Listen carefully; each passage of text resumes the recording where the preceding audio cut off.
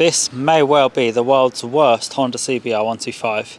You can see first of all it's had a big smack at the front and the front forks are extremely bent. I think the front wheel is also a little bit dented, but the front forks are totally bent, and also the fork lower here is snapped off. Front tyre is pretty dead. Clocks are sort of hanging off. There is a key, so that's decent, I suppose. The tank is dented and the engine's not there, obviously. So engine's out, the bike is stripped.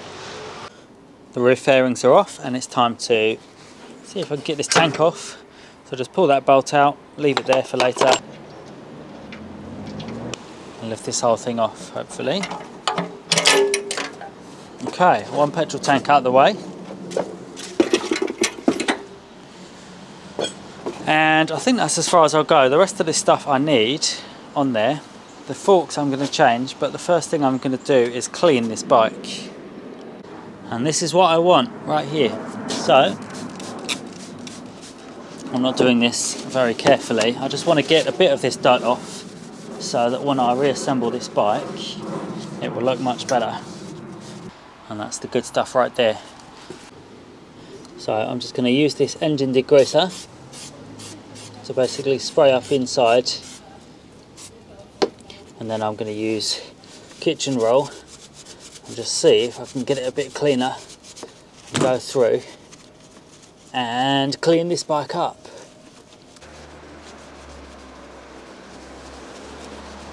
I've got some new forks to fit to this bike, and I'm going to clean them up first and just see how they look. All of these parts are used, and so I need to make sure they're all serviceable.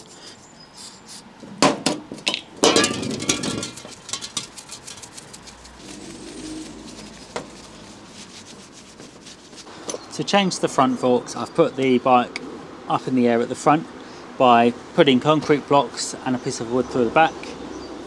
And what I need to do is remove the brake caliper, so 2 size 12s, and we'll just put them on the floor, put them back in a minute. And this caliper I'm going to completely rebuild, so we'll just put that up out of the way for now.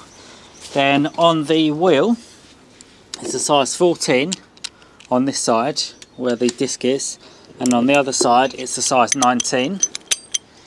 So I just hold the 19 and turn the 14. And a good little test, I'm going to show this on the camera.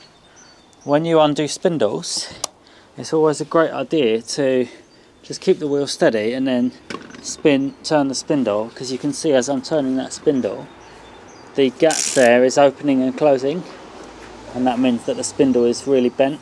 So this spindle is toast, so we'll change it in a minute. We're undoing a wheel. One spindle out the way, one front wheel out the way.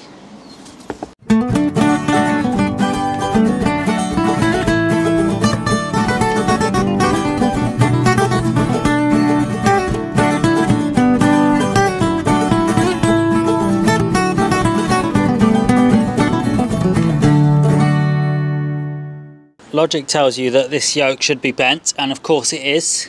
You can just see that this lower yoke is well out of line from the top one. So I'm going to have to change this whole thing, and I was going to anyway, but you can see it's bent. To take the top yoke off, I just put my 30mm in there and then give it a twist. It's actually very loose, and this thing should pop off. Much easier, of course, with two hands. So just push up with one side, tap the other side, and there you go, that's done. To take this bottom yoke out, which is this piece, you have to take this plate off first, and it's just some 10mm bolts under there. So I'm going to do that and remove this bottom yoke off camera.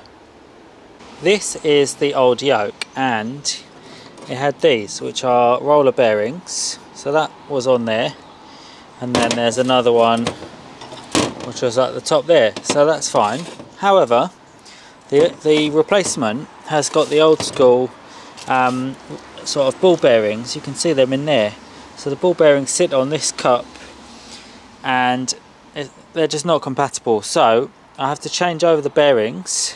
These are the bearings I need, and I had to put them on here, but there's this in the way, so I can't get it off. So I'm just going to cut it off really carefully on both sides, and then the old one will fall away and I'll be able to put the new one on.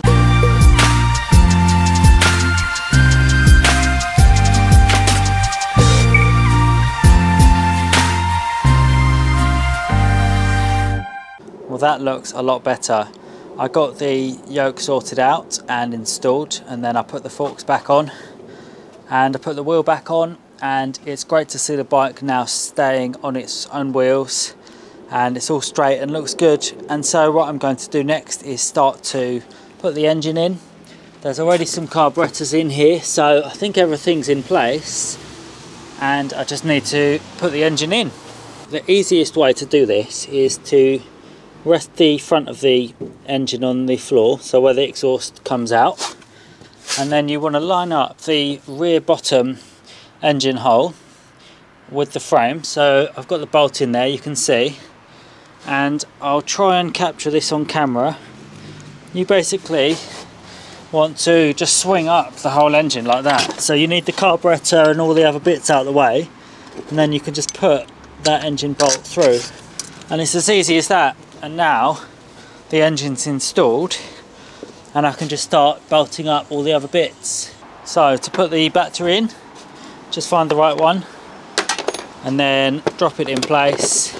Plus goes to black, plus goes to red, minus goes to black.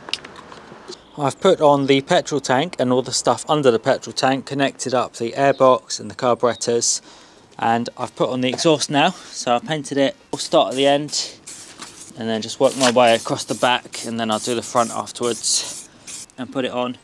And it's time to see if this bike will start, so let's just see if it will spin over. Okay, looking good, sounds good to me, but it will take a bit of time for petrol to come through. So I'm going to turn the bike on and off a few times like you would with a internet router.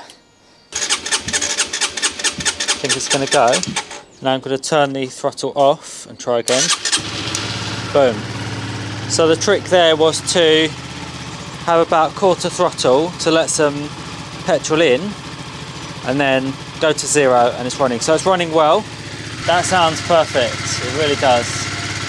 I need to put this on first, which is the bracket, which I've put some new grease in there as well.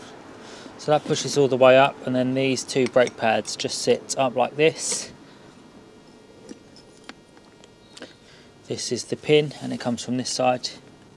And now I can tighten this up, get the gap here and put this back on the bike. I have put together the headlight with the front panels and the screen. So that's all done. I did it off camera because it was hard to film. And now what I need to do is just paint this before I put it on the bike to make it a bit more presentable. So I'm just going to do it really quickly. Refreshing the mudguard bracket, a quick rub down and a bit of paint just to keep the rust off.